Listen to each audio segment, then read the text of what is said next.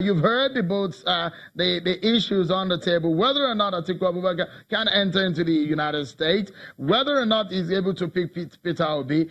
And the presidency had said, look, they won't be distracted by the endorsement of Olusegun Obasanjo of Atiku for presidency in 2019. Are there greater issues for the APC to consider ahead of 2019?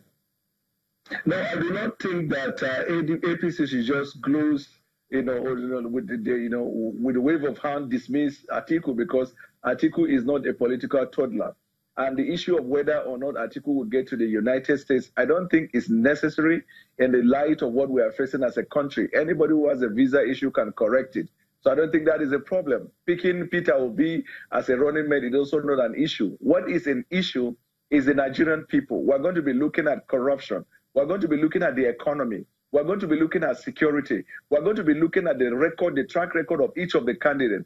Who presents a better agenda? In my opinion, President Buhari is by far better than Vice President Atiku when it comes to the issue of integrity, anti-corruption, and even deliberate effort to make sure that we steer the ship of the Nigerian nation to a greater height. So that is what it is about. I don't think it is about America or it is about Peter Obi at the moment.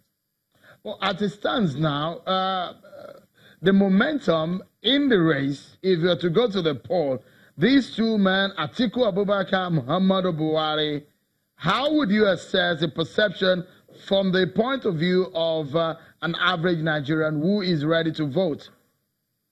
Right. This is my belief. Nigerians usually are patient people, but sometimes we want the new. Anytime somebody comes up, we tend to think that that person has a better agenda. I remember in 2015, it was the same thing. Now, when you bring these two people, to fore and try to measure which one of them has a better chance, I can give you my own understanding.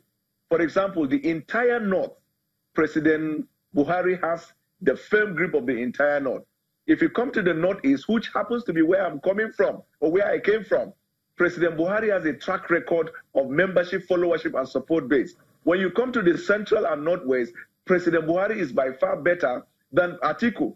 When you move, where President Buhari probably may have a little more challenge will be probably Plateau and Benue, and most probably Taraba.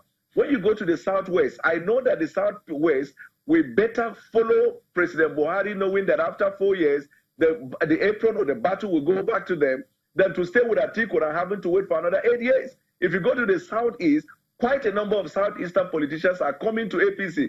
So in a nutshell, I would say Atiku should be, dismissed. But I can tell you going into 2019, it is going to be clear to Nigerians as we move forward that the person with better agenda for the Nigerian nation and the Nigerian people is nobody but President Buhari. And quickly, if I may get your final thoughts on the program before I go to Mr. Maswagbon. My question will be, for the APC that came into power in 2015, promising change in basically every aspect of life, and in 3 areas specifically, they said that anti-corruption, the issues of security and the economy. Do you think, just in 30 seconds, do you think that the APC has met up with the expectations of Nigerians?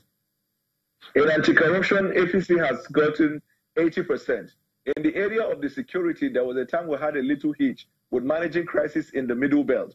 But since then, the government has been able to steer the ship again to a better height. When it comes to the economy, even the doubting Thomas can attest to the fact that the economic recovery growth plans of the government is working. And so the fundamentals of our economy are functioning.